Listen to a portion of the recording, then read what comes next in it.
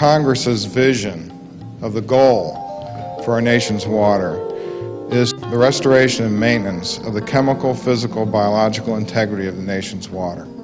Have we met that goal yet? Anybody? I don't think so.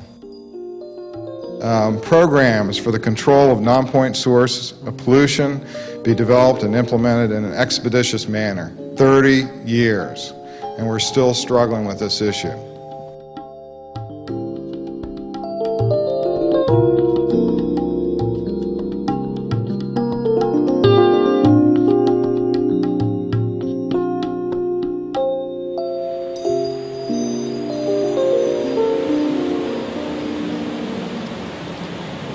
Undisturbed by human activity, Virginia's forests and wetlands absorb and filter rainwater.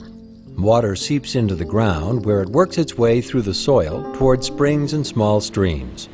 Released by the soil as sparkling clean water, it becomes a life-giving source during both wet and dry years to thousands of plants and animal species, including humans. But in areas we have disturbed by cutting down forests, by filling in springs, streams, and wetlands, and by covering soil with pavement, lawns, and buildings, we have hindered nature's ability to provide us and other life forms with clean water. Pollution, soil sediment, and decaying organic matter were once controlled by forests, wetlands, and small streams. They now flow untreated into Virginia's waterways. Streams and rivers quickly rise and flood more often than before development occurred.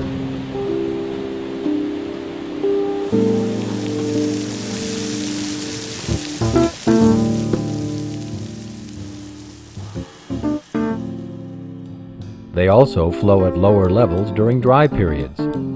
As communities grow, the hard surfaces of rooftops, roads, and parking lots speed the flow of polluted, untreated stormwater into storm drains or local streams, and ultimately down to the Chesapeake Bay.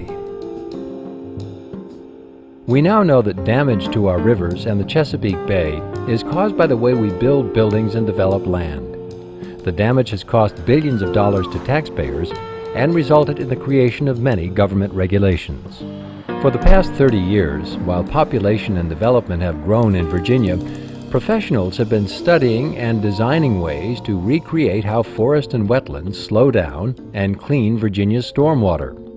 They know we have to recreate the natural rising and falling of streams and rivers during and after storms.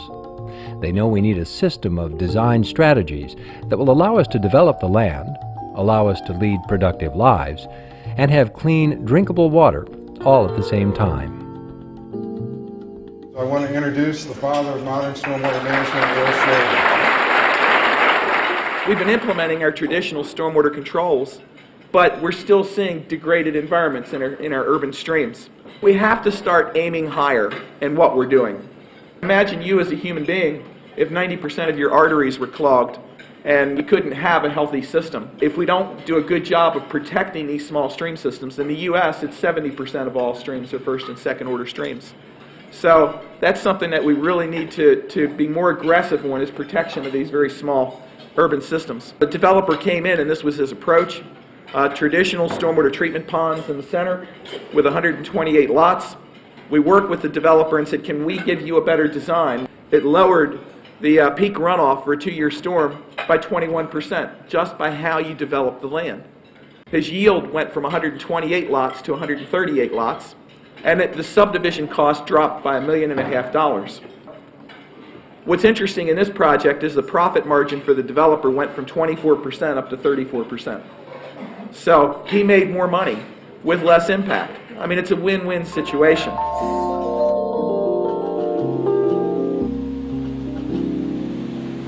Designing a system that recreates nature's water cleaning methods, that allows communities to grow and prosper, that protects our streams, rivers, and the Chesapeake Bay, that holds the cost to property owners rather than to taxpayers, is called low-impact development. Low-impact development involves a lot of various techniques. We're here at an elementary school where we used all the different techniques. There's really 5 steps to low-impact development. First step with low-impact development is conservation. I'm standing in front of 5 acres of trees we were able to save on this site just through sensitive site planning. And in Virginia, developers are learning that they too can make more money by conserving land and making more efficient use of land. We purchased this property, Camp Glenkirk, which consists of 227 acres on the shores of Lake Manassas. We decided to spend the money up front in more detailed engineering to arrive at a more environmentally sensitive land plan for this community. This site is quite unique. It has a eagle's nest on it, matter of fact 2 eagle's nests, and it has majority of the site is wetlands. And so by spending the money up front in the engineering, we were able to come up with a land plan that basically saves 55% of the site in open space and becomes a very environmentally friendly community, which we think is a very strong marketplace to sell homes. By using some of the low-impact design techniques that are on the marketplace today, many of those techniques are very, very advantageous to the developer, and we find them financially rewarding to us too, and we find that it would probably be most advantageous for the homeowner and the consumer at the end. One of the initial concepts that we had for the project was to do a modified cluster design, which would cluster and condense the area for home ownership to a smaller portion of the site rather than lot it out over the entire site. That gave us control over the preservation of the open space and trees that we have on this property. The second part of low-impact development is minimization of impacts. A recent study found that the damage done to water quality by every square foot of pavement must be offset by 6 square feet of heavily planted landscape. The most efficient approach to protect our water is to reduce the amount of pavement and the footprint of buildings. There are now alternatives to pavement for roads, driveways, and parking lots that receive only occasional usage. These grass-covered structures are strong enough to hold large vehicles.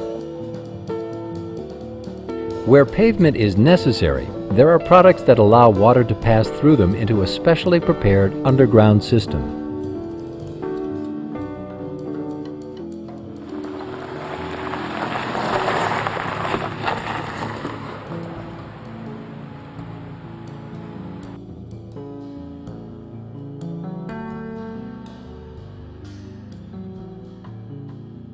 The third part of LID is slowing the water down. This is simply done in this case by taking the downspouts and disconnecting them from a pipe system and allowing it to drain out onto the landscape.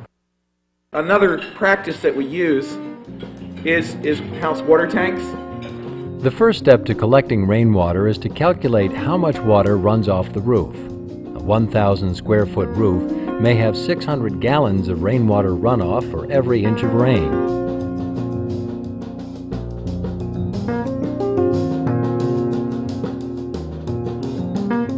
And as this seasoned expert says, so you've got a rain barrel, it's large enough, it's freeze-thaw tested, it's UV-proof, and it's child-proof, it's animal-proof, it's mosquito-proof. We have sizes ranging from 30 gallons up to 15,000 gallons. There are many different types of configurations. You can get them in all different types of sizes, dimensions, and also color configurations that match the environment, match the aesthetics of a house. Any type of application where you're wanting to fit it into your environment, that's where it becomes very important to look at that type of detail. Herbert Dreisidel is designing systems in Virginia that will integrate stormwater into our daily lives rather than hiding it underground. I think it is important for people to understand what their water is in front of their doorstep. I think it's important to make it clear that the runoff of water is open to see, is clear for people. They have to get a feeling and an understanding of their environment, and they have to relate to it. It should also be, in a way, funny, it should be interesting, it should be part of our culture. It's something for all.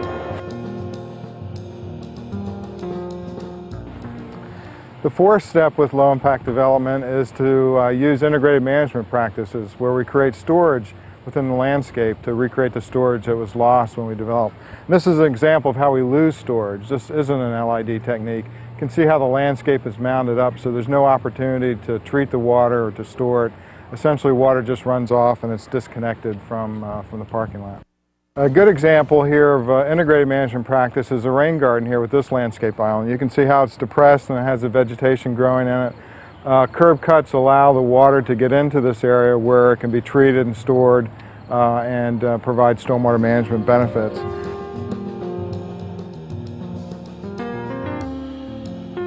The design has been based on improving the water quality of the 0.6 acres. This is a good location for a rain garden because we have got a lot of runoff coming from a parking lot and also from these rooftops and part of the lawn.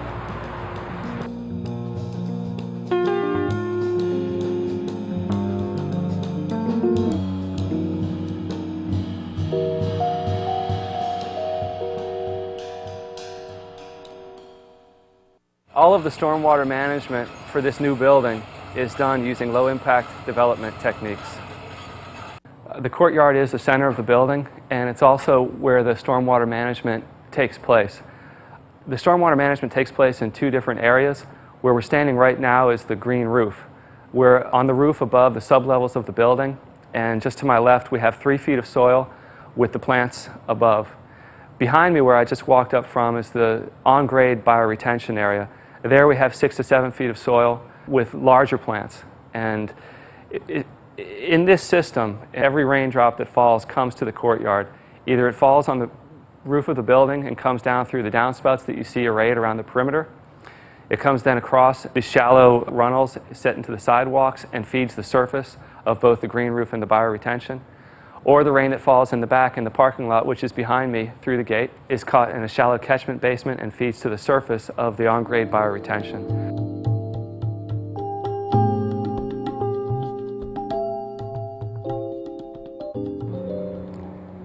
Well, what we have here is about a 1-acre parking lot that drains to the Rappahannock River. There's not much in the way of stormwater management here right now, so we came back and took a look at the site to see where we could apply some LID principles to try and get the water back into the ground and make it function a little more like it did when it was a pre-developed forest. This is where the water goes right now, and what we're going to be doing is taking this green island here and turning it into a functional filter or a biofilter. And that's going to happen right here at the curb cut. When all is said and done on this project, the first flush of rainfall is going to enter right through here, and it's going to come back into this excavated area. We've just begun digging it out. Once we get the rest of the soil removed, we are going to take out the existing soil because this is not permeable enough to allow the good type of filtration that we want to have in a biofilter unit. So we're going to take this soil out and then fill it up with the standard bioretention profile, really, which starts with gravel as a sump to hold the water and then moves up into the bioretention soil mix with mulch on top. And we'll come back in here, plant it with river birch, some blue flag iris, some mulch on top. The whole thing will be depressed about 6 inches below where grade is now. It'll probably only pond for an hour or so after a rainstorm event, but we've taken this parking lot and made it a lot more functional from an LID perspective. We're in my front yard here in Stafford County, Virginia. We moved here about 2 years ago, and when we first moved in, we had all kinds of drainage problems. None of this landscaping was here, and we had water after heavy rains that would flow and puddle up in the back and create a swamp over here to my right. We were able to solve all those problems and improve our landscaping at the same time by putting in a rain garden in the front yard here, which has added a nice addition to our landscape. Some flowers, some trees, it looks great. In addition, we put a swale in the backyard, runs along the width of our backyard, and that has solved our puddling problems in the back and probably saved the foundation of our house as well.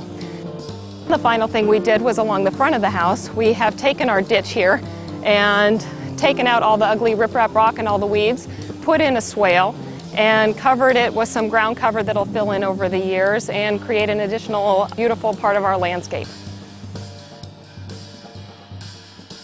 This is my private urban, ultra-urban backyard habitat.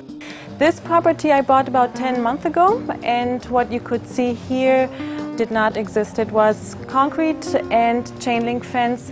When it rained, all the water from the downspout would run directly onto the alley and would create a stormwater management problem. I did put in a bluestone patio, which is just sitting in crushed stone, so it is pervious. But more importantly, all the stormwater that comes from the downspout from the entire roof runoff is being directed into this bioretention area right here. Excess water, after it pools here, is directed via this drainage detail over to this side right here, where it is allowed to maintain and to retain and to slowly infiltrate into the ground, just aiding the plant growth. And I have not irrigated this site since I planted it about in April of this year. We're here in a large commercial parking lot in the city of Fredericksburg. This is really where some of the first LID activities took place in the city. One of the things that you notice when you enter into this area, you see the conventional parking lot islands over my shoulder and the vegetation there, and you contrast that with the bioretention area here in the middle of the parking lot and the vigorous growth that's going on here. This is really one of the many kind of value-added benefits that come along with bioretention systems. Because we're utilizing the stormwater runoff here to irrigate the trees in the parking lot, there's no need for an extensive irrigation infrastructure. That saves money. It also creates much more vigorous growth as the trees remove the nutrients from the runoff, grow much more vigorously, and create an aesthetic asset here in the parking lot. Plenty of shade and what otherwise really is a sea of asphalt. One of the neat things about this project here is that the success of this led the developer, when we worked with them on their next project, to actually decide to go ahead and do complete LID across their entire development. I wanted to show you a little bit of the design that really incorporates the principles of how the water flows and how it has to be caught and brought to these basins. You can see that it comes down the face of the building and into a series of rills, and what we wanted to do was to be able to teach people how water flows through the landscape, so not to put it in a closed pipe, but to put it in a system that has some openness and that allows the sound of the water to be heard as it rushes down from the top of the building into the rills and then into these basins. The water actually rushes quite fast, and there's quite a lot of volume of water coming off a building the size of this. And so the water comes into the rills, and then the velocity is slowed down by this series of river cobbles, which are natural Virginia river cobbles. And it's brought into the basins where it begins to moisten the plantings and then infiltrate back into the ground. So the system works very cleanly, and it's not a new system. It's a kind of system that's been around and used for many thousands of years, and we're really kind of coming back to that after having paved and piped water for many, many years since the 1940s. We're here today at Baker Butler Elementary School to see the bus loop biofilter installed in 2002 to treat the runoff from the bus loop in the parking area. All of the stormwater from the bus loop and parking area enters the biofilter through this curb cut. The stone dissipator channel is used to take some of the energy from the water before it enters the biofilter. In this biofilter, the school wanted a lawn, so instead of planting shrubs and hardwood mulch, we planted grass and large trees. University of Virginia did a study on this biofilter on the removal of pollutants, and they could measure the water coming in off the parking lot, but when they came down here to measure the water coming out, very often there wasn't enough water coming out. So that shows how efficient these biofilters can be at stormwater treatment.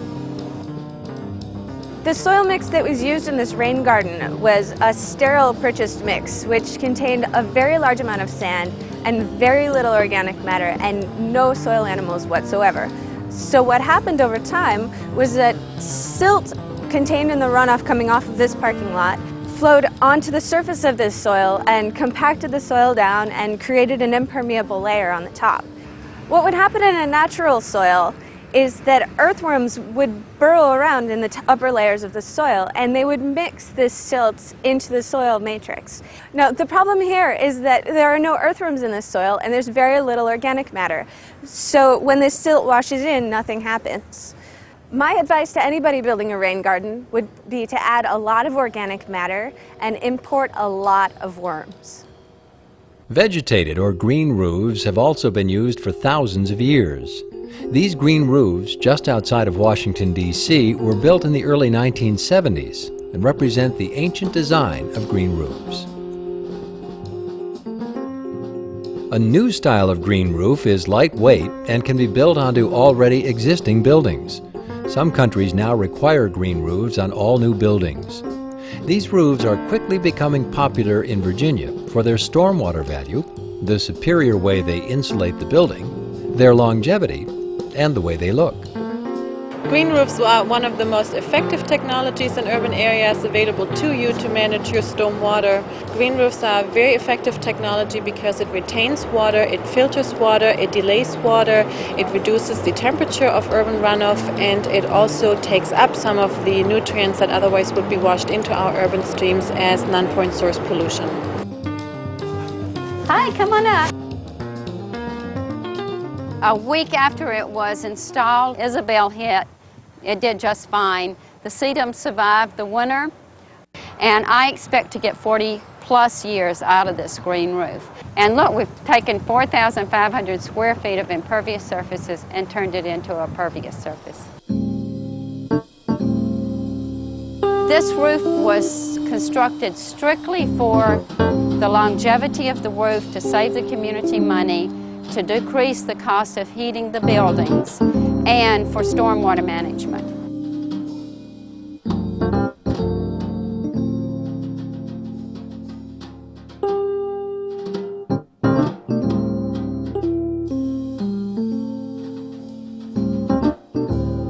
We also have a unique design to the way we handle the runoff. We have an open section, 6-foot ditch, grass ditch, that occurs on both sides of the street rather than curb and gutter.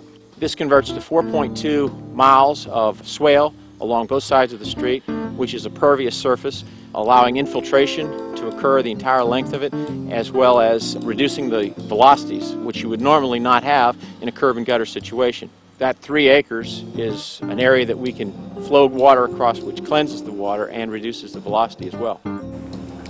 The fifth step with low-impact development is public education and outreach. Education includes teaching how to prevent pollution and soil sediment from entering our storm drains and streams. Education also includes showing how low-impact development designs are cost-effective and attractive opportunities for landowners and developers. Prevention through education is the least expensive way to keep our waters clean. We're looking at the very first biofilter that was installed in this whole area of Virginia, and the county did it as a demonstration project to basically show what this biofilter technology is all about and to promote it to the private sector. And one of the great things about this particular biofilter is it's used as part of the educational process for the school. Low-impact development workshops are gaining popularity and have been very effective in helping government staff, architects, contractors, and developers support these new designs. Many LID design competitions are being funded by government agencies, universities, and builder associations in a successful attempt to encourage more professionals and students to gain skills in this field. I'm part of a team that took second place in the National Student Low Impact Development Competition. This is showing our proposed design for the Virginia Tech Architecture School. We found that we were able to reduce the runoff from the building by about half. Pilot projects are really a critical thing in watershed restoration. You really have to show, no matter where I go, you hear it, oh, it's an East Coast thing, it's a West Coast thing, or it won't work here. You really have to get some in-ground examples. Everything made by people needs maintenance to perform well over long periods of time. Low-impact development projects are no different. Education doesn't stop when a project is built. Successive landowners must understand the purpose and requirements of their stormwater facilities. We're walking by the Commonwealth's first rain garden. This rain garden was created in 1994, and as you can see, the water flows down along the curve, and then there's this curb cut. Everything is looking good. We've just got the problem with the invasive species, the English ivy, but that's going to be rectified with more education and maintenance. These rain gardens were constructed in 1996. They're situated on private lands, and it's the actual homeowners that are responsible for their maintenance. As you can see, this rain garden is not functioning. It's been more or less barricaded on 3 of its sides. It will no longer allow the water to properly flow in from the driveway and from the roof. It does not have the correct vegetation. There are hardly any plantings that help with the functionality of the rain garden. So the city has really learned a lot. It understands that these homeowners need to be educated and that the city has to have a good plan in place for enforcement. Okay. One of our concerns about the low impact development is that the homeowners will realize this after they've moved onto the property. That will be disclosed to them when they buy the property. They will understand what the low impact design techniques are and how they're maintained. And this understanding will be part of the Homeowners Association documents.